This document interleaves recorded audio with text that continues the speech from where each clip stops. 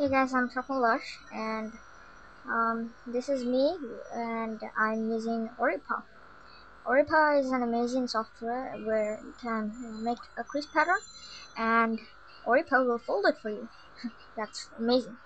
So I'm going to fold a bird base. Okay, so check it out. So first, let's make the pieces. Valley, here, the other valley, the diagonals, and then now I'm going to choose this button right here and choose it to mountain and choose the three vertices, one, vertices, two, and three, and voila, the angle bisectors are done. And I'm going to do this all around.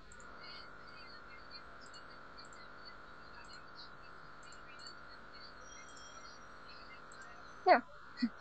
And I'm not going to show the grid anymore, and now I'm going to, okay, now I'm going to delete some lines. Okay, well, sorry if I won't be able to fold it.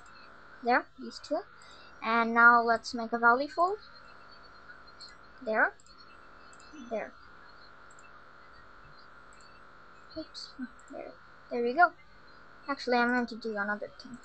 Let's delete this line, and I'm going to choose this button right here.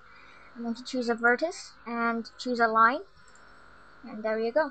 And I'm going to take the alter line type, click here, and choose this to flip, and this to this hyphen, and I'm going to click on the mountain fold, and it will change to a valley. There, easy as that. And I'm going to repeat on here. Alter line type and flip. There we go. And now it's time to fold. So, but first I'm going to check the window. Okay. And as you can see, if there was an error in the CP, there was going to be a red square in these vertices, but fortunately there isn't. Okay, so it's in good condition to fold. Okay, I'm going to check the full estimation and fold.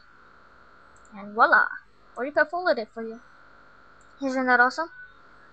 There we go, but the bird base. Okay, and flip it over on the other side of the bird base. And if you'd like to choose the shadow, and click shed. This takes a lot of time to work itself. There we go. Looks cool. And let's disable this and draw edge. This will make the model look 3D without any any cartoonish lines around it. But I'll disable that and use color. Looks quite bad. And fill face is just a sketch. Okay. So there it is, the Oripa. Okay. And yeah, this is an amazing software, and I really recommend using it. It's quite an amazing experience to use this. And I'm going to just okay. And so I'll put a link in the description to where you can download and use Oripa. Okay, and you will need Java to perform this. I'm also going to put a link to the Java that you need. Okay, so there it is. Okay, I hope you enjoyed seeing me fold this, and I'll see you next time. Bye bye.